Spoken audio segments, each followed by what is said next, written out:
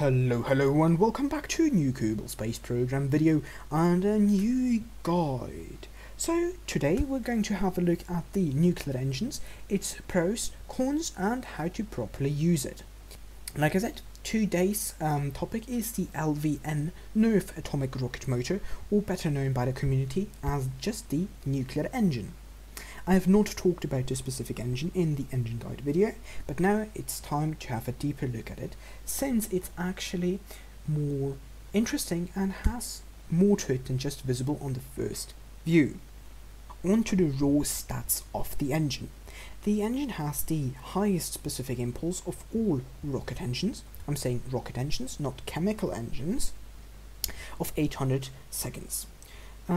After that, it has a rather low vacuum thrust of 60 kilonewtons and a at sea level thrust which is completely abysmal at 18 kilonewtons, a mass of 3 tons, and only uses liquid fuel. This is quite important to keep in mind when you're designing your fuel tanks and your craft. So, as an example here, we're using a basic craft, command pod, heat shield, parachute, and a 400 unit liquid fuel tank. Like I said, only since the LVN only uses liquid fuel, I'm using here a Mark 1 fuselage, which is actually for aircrafts in order to only store liquid fuel. This gives us a total amount of 2,869 meters per second of delta V. Delta V is by how much you can actually change your velocity, but I'm sure you guys already know that and its implications. As for the readouts, these are all in vacuum so that we can compare the same two units always. So yeah, that's just easy to compare it. Speaking of comparing it, that sounds like a pretty solid engine, so we have to compare it. As a comparison, we're also using a 400 unit fuel tank to take, kind of like I said, the same amount of volume to compare to each other, but we're using now a chemical engine, so that means we need 180 units of liquid fuel and 220 units of oxidizer. As our counterpart to the LVN, we will use the LV909 Terrier engine, a very good upper stage engine with rather high ISP, 45, and this is approximately around the same ballpark as pretty much all upper stage engines, like the Cheetah, the Poodle, the Wolfhound, the Rhino. They have some differences here and there, but just keep in mind, this is just for comparison. More on that actually in the engine guide video. So now if you check the delta V readouts, you can see that this gives us only, quote unquote, 2,320 meters per second. So if you go back to the nuclear one, this is actually, nuclear one gives us 500 more meters per second of delta V at 2,869. Or in other words, this is a 23.7% more delta V than in the Terrier engine. So that means the nuclear engine is just better than the Terrier, and that's it, right? Actually, hold on a minute. This is what I meant. This is a bit more difficult. So it's time to have a look at these, not these engines individually or these stages individually, but rather in comparison with an entire launch vehicle. So here we have a nice small little launch vehicle for low Kerbal orbit, sending up these payload, well, these upper stages. So the total delta V of this launch vehicle with the LV909 Terrier stage is 5,213 meters per second. If we swap out the Terrier stage with the nuclear stage, which has, like I said, 500 more meters per second on its own, we get a total delta V readout of 5,270 meters per second, which is pretty much the same. I mean, literally those 4 meters per second are not worth even mentioning. So what happened? That's the question, right? And the answer to that is the nuclear stage is a lot heavier, to be more precise, it's 6 times more massive, and this additional mass needs to be carried up by its previous stages. And through that, they lose some of their kind of comparable delta V readouts. So in other words, if you want to have the same amount of delta V in your previous stages, you need a bigger stage. In addition, I have launched these two crafts into a 150 kilometer orbit to double check the results, and the end result was actually that the nuclear stage had 100 meters per second less delta V left. This is most likely to a large amount of pilot inconsistencies, but not 100% of that. I think that one other reason was that the lower thrust weight ratio made us fight longer against the gravity, which gave us this small amount of delta V loss. So after all this testing, the main question still remains: when should you be using the nuclear engine, right? So here we have a fully outfitted Duna Mission vehicle. All you need: a lander, crew compartments, some science, a laboratory, solar power, and so on and so forth, all in total 12 tons. Like we already established, mass is a crucial factor. As our rival engine for this time, we're using a Wolfhound engine. This gives us, with the fuel, 40 tons in total and 2,698 meters per second of delta V. If you do not own the DLC, you can compare the Wolfhound with the Poodle engine. It is a drop in performance overall across the board, and this gives us a total of 2,467 meters per second of delta V. And this is more or less like the bare minimum to go to Duna and back.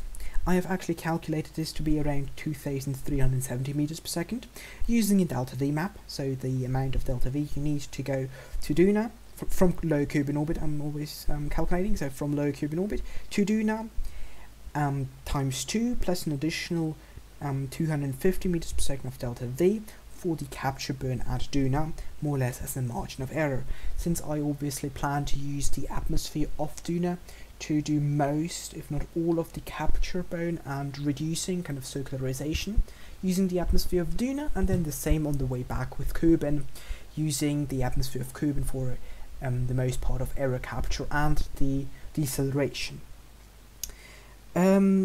Yes. Okay, however, we're going to use the Wolfhound to further compare the Wolfhound to the nuclear engine.